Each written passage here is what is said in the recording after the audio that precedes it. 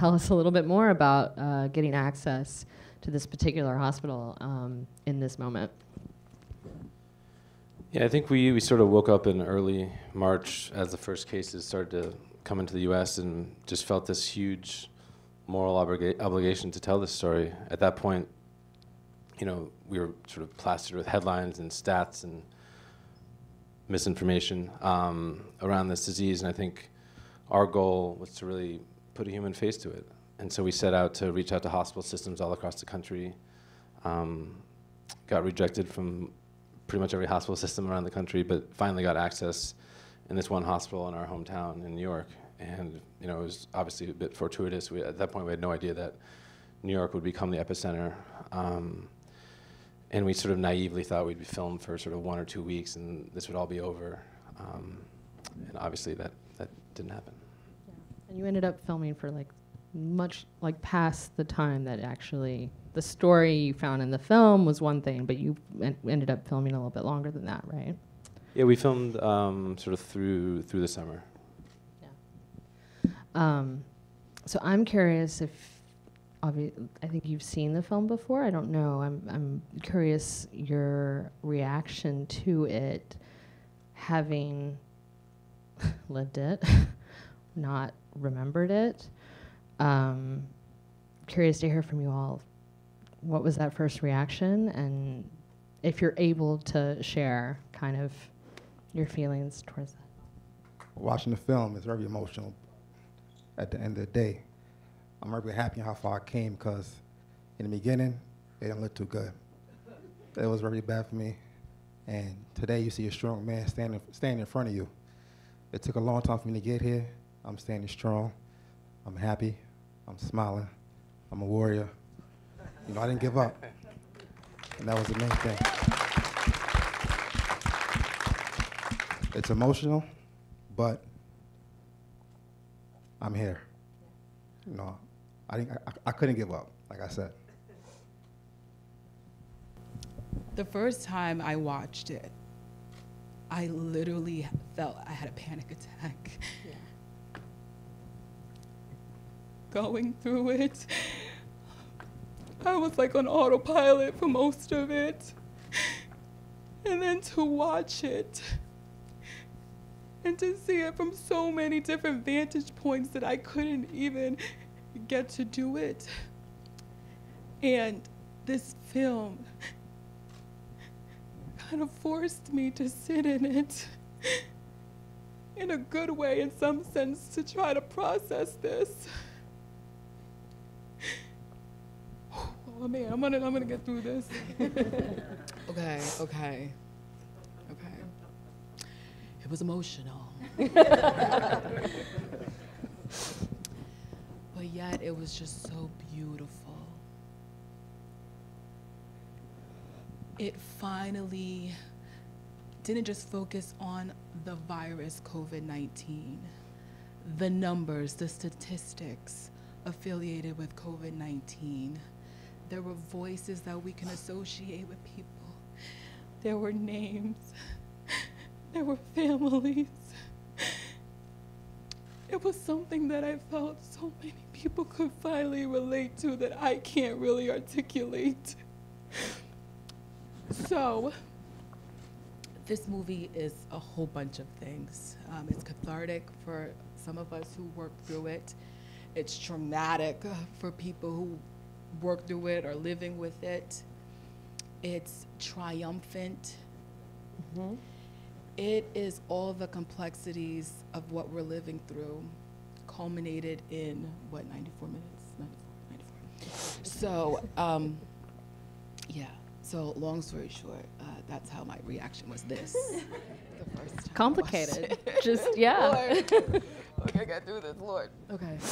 Seeing the movie for the first time, it was very heavy, but seeing it tonight with my husband, he's there upstairs.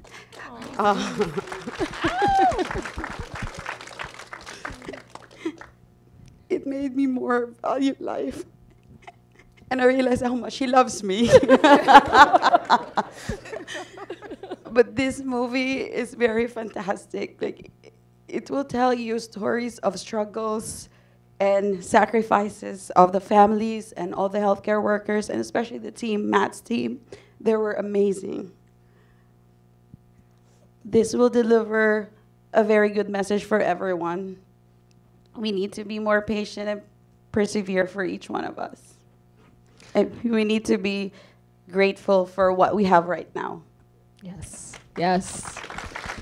That's actually a great segue to my next question before I open it up, which is what do you hope people take from this, from your story? Like, this is your story, and this is I think Matt and the team did a great job of being a witness to this time. What do you hope is, conveyed? I think that's being grateful is one of those things for sure. Do you have anything else you want to add to that, Ahmed or Alexis? Or Grateful, yeah, thankful. Always stay positive. Always keep a positive mind. With a positive mind gets you far away. You could be any battle.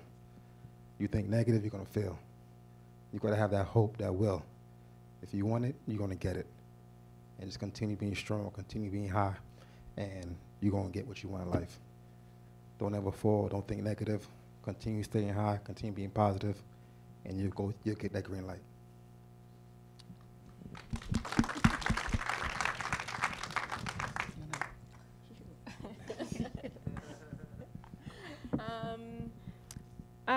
I hope people see in this film, like, really get out of it the connections that we all have, and at most parts, like, I didn't even know. The medical team was so connected to Ahmed and really became his family there when we couldn't be at the hospital. So people could really get out of it, the connections that we had there, and continue that after the pandemic, and continue to kind of be with each other and help each other. And, that's really, like, the vaccine is helping everybody not get COVID, even though it's not kind of your, a lot of people think it's like, oh, I'm not gonna spread it, I'm young, but even if you're young, you could still get COVID and still have complications. With the beginning of the pandemic, there was an urgency to act, to do something to combat this current pandemic. That's with COVID-19, and that's also with racism. Individually, we all play a role. Our inaction is also a type of action that can prevent us from being great.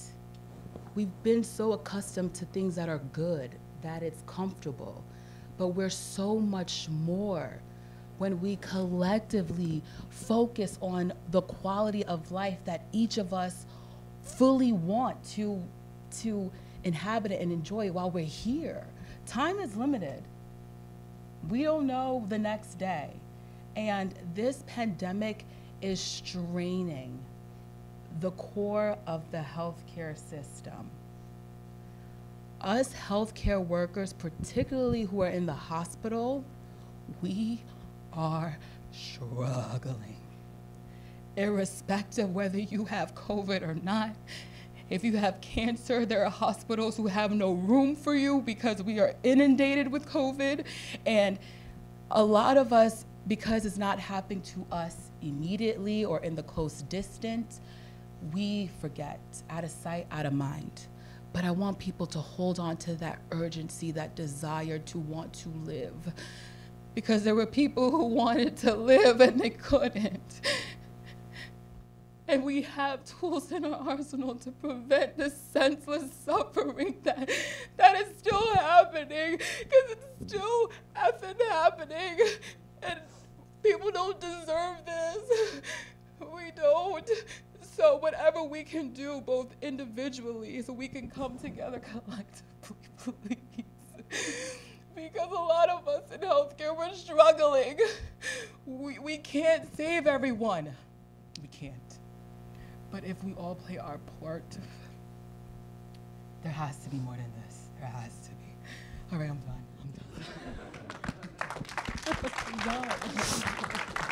I'm sorry.